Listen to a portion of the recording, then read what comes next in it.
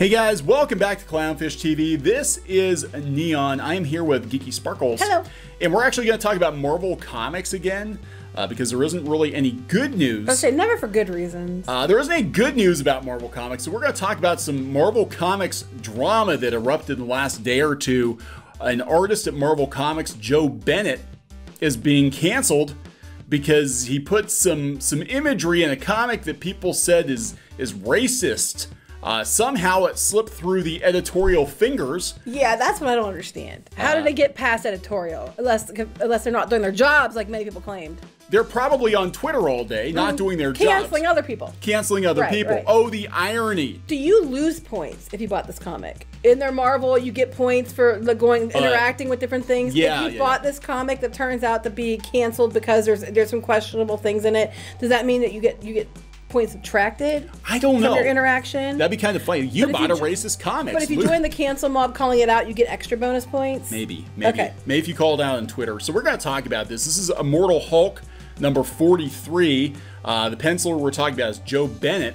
And apparently what happened was he slipped in some anti-Semitic imagery. People were claiming, he says that's not what happened. And somehow this made it through editorial at Marvel, including the fingers of Tom Brevoort, because apparently he's an editor on this. And Tom Brevoort, who spends a lot of time, I think, on social media, should have probably been editing his books and catching things like this. It's amazing how people don't catch it until after the fact, and then they blame the artist. Right. And then of course, automatically they should be fired forever. Yeah.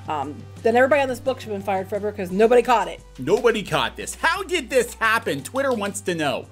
So we're going to talk about it. So before we get into it, please subscribe for more pop culture news, views, and rants, guys. We're over 174,000 subs. Woohoo! Almost at 175. I think we're like 100 away. We keep getting so close, but we never cross it. Anyway. We can never go over. We get to the top of the mountain, then we can't push our way over. So yeah, Joe Bennett draws Incredible Hulk, or I'm sorry, what are they calling this one? Immortal Hulk. Issue 43 came out, and people are like, oh my God, look at this. So what is the problem?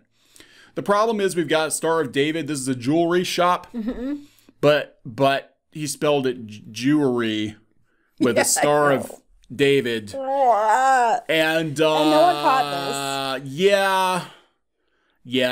It's also supposed to be Cronenberg's, which for director David Cronenberg, who did The Fly, by the way. The Fly was probably one of the only movies that's ever freaked me out. I've never seen it, and I will not watch it. Very, very gross. Maggot babies. That's no, thank you. Okay, I'm good. I don't need to hear anymore. So this is this made the rounds. Of course, Twitter is angry. We're going to go out to Twitter here, but Bleeding Cool had it and said that Joe Bennett is apologizing for his anti-Semitic error. So jewelry store featured in the comic is named after David Cronenberg, the horror movie director, known for the kind of body horror that the Immortal Hulk has embraced. But instead of the window sign reading jewelry, it reads jewelry. Instead, it's placed above a Star of David. While in the foreground, Joe Fixit, Bruce Banner, and store employee are talking about money. This has been seen as an anti-Semitic trope because only Jewish people spend money. Only Jewish people use money. Yes, I was trying to figure out what the trope is. I mean, I think it's an unfortunate loss of a letter. Yeah, right above a Jewish symbol. Yeah, that is incredibly unfortunate. We're gonna read his apology, and then we're gonna talk about how the hell Marvel let this slip through. This has been seen as anti-Semitic. Or a slur by many people who have used social media to call for action or an apology. When approached by Bleeding Cool, artist Joe Bennett told us, I've been including references to famous horror directors to pay respects to the genre throughout the series, and in Immortal Hulk 43, I included a nod to David Cronenberg. The misspellings on the window were an honest but terrible mistake. Since I was writing backwards, I accidentally spelled both of those words wrong. Wait, you spelled both the words wrong? Cronenberg's name, too, is Cronenberg instead of Cronenberg. I have no excuse for how I depicted the Star of David. I failed to understand this troubling and offensive stereotype. And after listening to you all, I now understand my mistake. This was wrong, offensive, and hurtful. This is a mistake I must own, and I am sorry to everyone who I hurt by this. I'm working with Marvel to correct it, and I'm using this lesson to reflect on how I approach my stories. Doesn't matter. You're canceled already. You're done forever. Even if it was legitimately a mistake, doesn't matter. Because don't you know, this is a problem with Twitter. This is what Hollywood and comic companies and toy companies and all these people need to understand. You could have the most benign thing ever on there, but there are people that literally spend their whole day going over everything trying to find something to be pissed about. And it could be something that's completely stupid, but they'll say they're triggered by it and demand your cancellation. It doesn't matter even if you intended it. Doesn't matter if it's something anybody and the other 99.999% of the world even cares about, because that 0.000000001%, which is probably like literally 2 people on Twitter, found it and got pissed about it and then started screaming about it and hashtagging the hell out of it. You are now canceled forever. Even though this one was a little bit more than an oops, I think. But you know, yeah, we're gonna talk about that. Then everybody needs to be canceled who saw this. Because this has been going on a lot in comics in recent years. Some of it completely benign, some of it not so benign. There have been political statements kind of snuck into the artwork.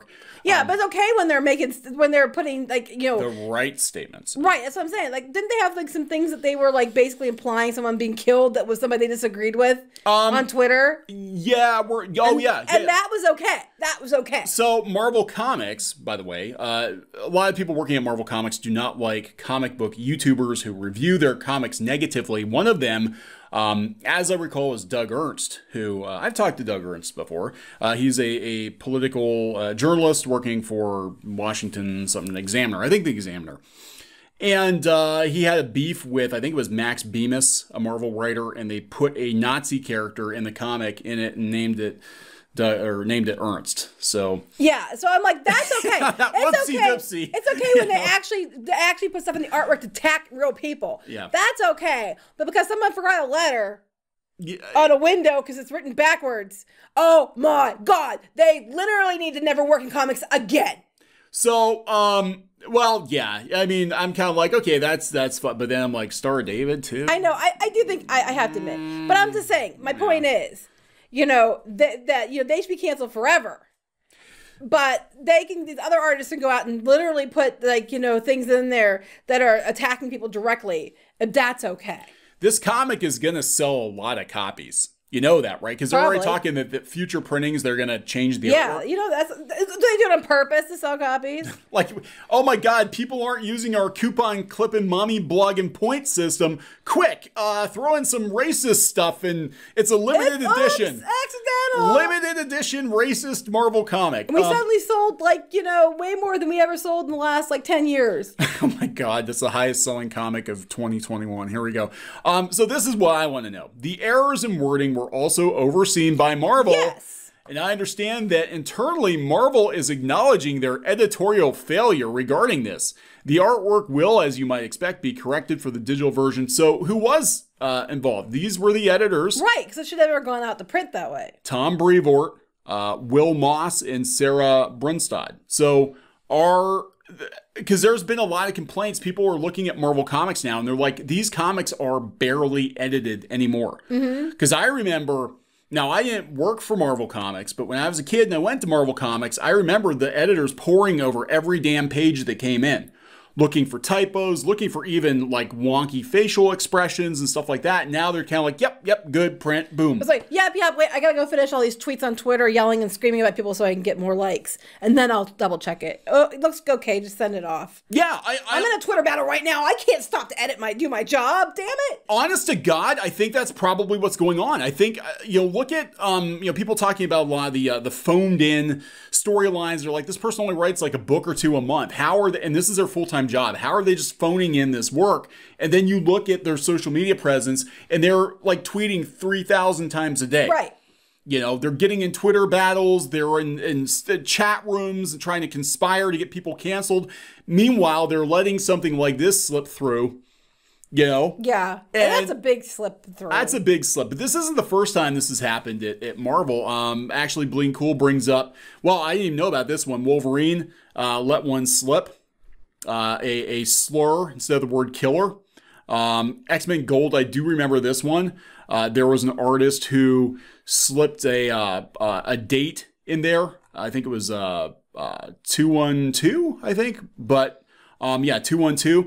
It actually is the area code from New York, but in this case, it was actually a reference to political stuff going on. And John Malin, who's a Comicsgate guy, he got canceled for putting Shell Beach, I guess, in an issue of Thunderbolts.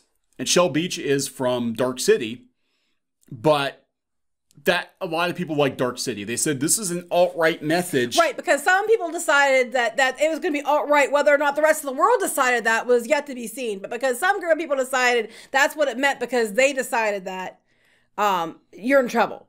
Yeah, apparently the alt-right, I guess, likes Dark City. So do a lot of people. I like Dark City, except for the theatrical cut. They ruined the whole damn thing with a monologue in the beginning. It's like Blade Runner. They basically tell you everything that's going on, so there's no mystery. I'm like, oh, okay. But I'm just like, because some people decided on Twitter that it meant alt-right. Yeah. That's what it means now, even though most people, there's a lot of people in the world who aren't even on Twitter who wouldn't know that.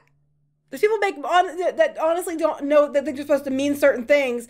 What was the one they were talking about? Was Electric Boogaloo got that girl in trouble? Oh my God! Yeah, she was making it was I think it was Purity Sin, who has a YouTube channel, and I think it was her, and she got in trouble because she called something Electric Boogaloo because break into Electric Boogaloo. Yes. Well, because there was a group out there called the Boogaloos or whatever, which I didn't even know. I didn't even know because most people don't know. That's like such a fringe thing, but it was a banned term. I think it was on Teespring, and it was a banned term because there's this group out there. So like a lot of times, like people are just kind of like doing their thing. I like a movie or whatever. It's like, oh my God, you must be alt-right. Like look at The Matrix. You talk about The Matrix. Oh, you must be alt-right because of red pilling. I no, it'll be funny. The word hello is problematic now, guys, because I hear a lot of people that are alt-right. You say hello to each other. They do. Oh my God, you're not allowed to use the word hello ever again. Oh God. And if you don't know, there's no excuse. Ignorance is no excuse. You need to, before you do anything and use any word ever in anything you do, you need to go make sure there's no problems with each word. Just to make sure. That's your due diligence, okay? Yeah, so here's what Twitter is saying, if anybody cares. The takeaway from what Joe Bennett slipped into the background of Immortal Hulk shouldn't be, guess Marvel isn't progressive after all, burn. It should be, who let Joe Bennett get away with it? And what consequences should Bennett and the editor face? I mean, do I think it was accidental? It's awfully, there's more than one thing. So it is kind of like, But the flip side is if it was, then what? Yeah, Indonesian artist on top of putting the dialogue back. Okay, this was another guy. That was Sayaf, I guess, was fired off of X-Men. This is Joe Bennett. Now, I don't know where Joe Bennett is from. But here we go. Here we have SJW bullshit matador. Ethan Van Sciver. What is he saying? Marvel had to apologize for this. I'm dying. Poor Joe Bennett. English is probably his third language, and he's drawing letters backwards. Is it? Is he? Where's he from? Well, that's what they're saying. He's not it might not have been intentional because he's just trying his best. I don't know. Hold on. We have to cancel Joe Bennett for misspelling a word. Right. There's a very weak response from Joe Bennett. And Marvel, I want to hear from the editors that thought the Star of David. Yeah, why did you do that? What I was kind of like, I don't know. I don't know about that. It's personal opinion. I'm like, that's kind of an odd thing to put on a jewelry store. Yeah, I thought it was a little bit weird to put on a jewelry store too. Window. I'd say Joe Bennett should just take the L on this, but that's what's got him in trouble in the first place. I'm willing to believe the misspelling was a mistake since he's owning up to the Star, but man, remember the Sabretooth lettering thing. So apparently there's something going on there. But yeah, I mean, it's... But he has had problems. There's other things that have happened in the past, okay? Why were the editors not watching this? That is the question I have. Part of me is like, look, there are some crazy, crazy things that they slip into comic books and cartoon shows because a lot of times the people working on these... Now, I'm not saying this is the case here. A lot of times the people working on these things are like, nobody is paying any effing attention to what we're doing. I do remember a story from Marvel in regards to Transformers. I guess they had actually given, because they had to run all the scripts through Hasbro. They gave Hasbro a script where they literally killed every character in Transformers, and Hasbro's like, yeah, it's good. And they're like, they're not even reading it. They're not even reading it. So part of me is like, would they put this in there just to be like, let's see if the editors are actually editing or not? Because a lot of people have been complaining. The Marvel books in particular are just like, Looks good. Ed Wood you know, style. Good print. Boom. Done. And honestly, probably it wasn't. People were looking at it, weren't even like, wasn't even registering them. They weren't really caring. But someone is literally pouring over a book at every panel to find something to be pissed about. Yeah. I mean, at the end of the day, that's what happened because most people wouldn't even have noticed. Yeah. Yeah. So people who don't even buy the book are having hissy fits. That's the thing. There a lot of times there's more controversy about an issue that most people wouldn't have, like, I haven't picked up a Marvel book in 15 years, but by God, I'm pissed, and I'm going to boycott Marvel. Yeah, I'm never buying any Marvel books. Have you ever bought any? No, but I'm not buying them in the future either. I'm not even going to torrent your books anymore, Marvel. I know. How dare you? I'm not going to be part of your fan club and go give you, go boost your videos and everything for points. I'll just go buy my damn t-shirt at Walmart like everybody else. Yeah, so this is, I don't know. I don't know what's going to happen. I am wondering, though, if this is going to lead to maybe Marvel paying some fucking attention to what's going on in their books. No, it's going to be they're going to hire more sensitivity readers. More sensitivity readers? No, you think I'm kidding. That's what they're going to do. I know you're not kidding. That's not the solution. Having editors that give a shit and do their jobs instead of sitting on Twitter all day. But to be fair, those editors are paid jack shit, so that's probably like their fourth job of the day. And by the time they got around to it, after working at the coffee shop and everything else they did, yeah, they were probably tired. That's true. And it was cutting into their tweet time.